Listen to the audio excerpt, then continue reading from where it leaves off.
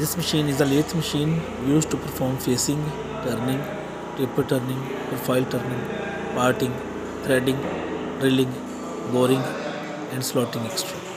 At the left side of the machine, we have the headstock.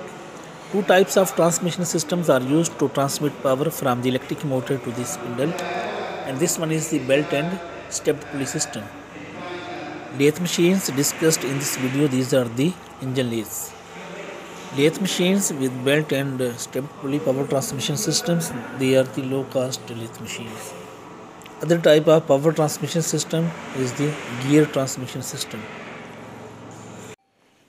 This lathe machine is also the engine lathe, and in this lathe machine the power transmission system is the gear type system used to transmit the power from the electric motor to the hollow shaft known as the spindle.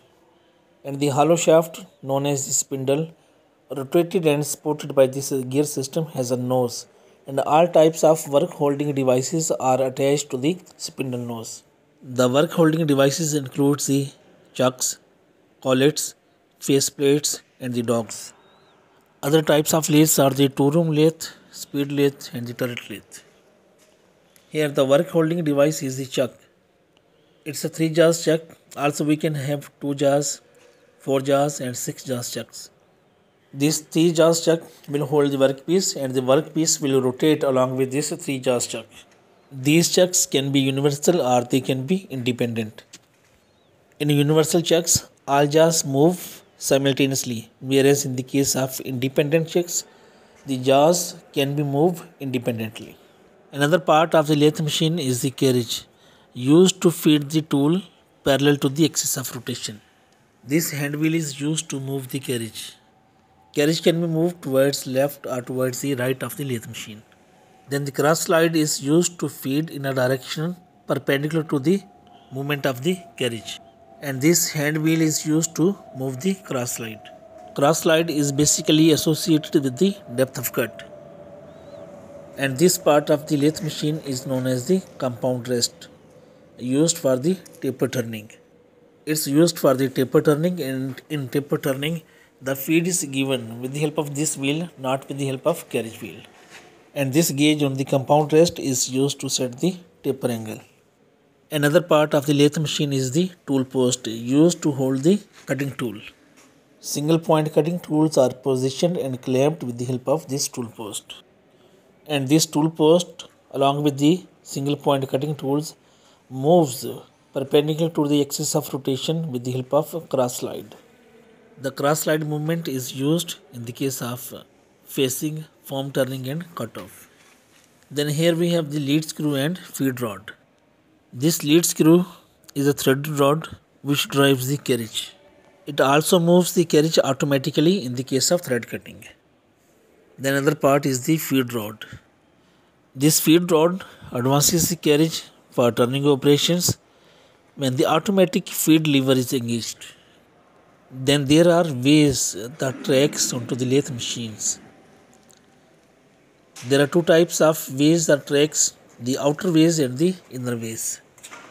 The outer ways or the outer tracks are used for the movement of the carriage, whereas the inner ways or the inner tracks are used for the movement of the tailstock. So here we have shown the outer tracks, and you can see the carriage is fixed with the outer tracks or the outer ways. The carriage will move along these ways. The outer and inner ways are fabricated onto the bed of the lathe machine. Now these are the inner ways which are used for the movement of the tailstock. The tailstock is another part of the lathe machine. Tailstock provides help to center the cutting tool with respect to the rotating workpiece. Tailstock also provides help to hold the workpieces which have larger length to diameter ratios. These tailstocks support the workpiece with the help of centers. The center of the tailstock can be dead or live. If the center is rotating, it's known as the live center, and if the center does not rotate, with the workpiece, it's known as the dead center. So this tailstock center is live because it's rotating. And this tailstock center has a cone-shaped point which is inserted into a tapered hole in the end of the workpiece.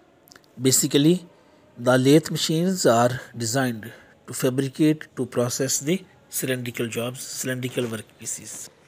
Here we have various settings and combinations to perform the turning operations and to perform the threading operations. And we will adjust the positions of these levers according to the speed and feed used into the turning and according to the type of threads fabricated into the cylindrical work parts.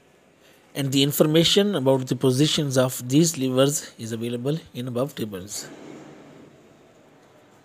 And this one is the manual oil pump used for the lubrication of the various parts, the various portions of the lathe machine.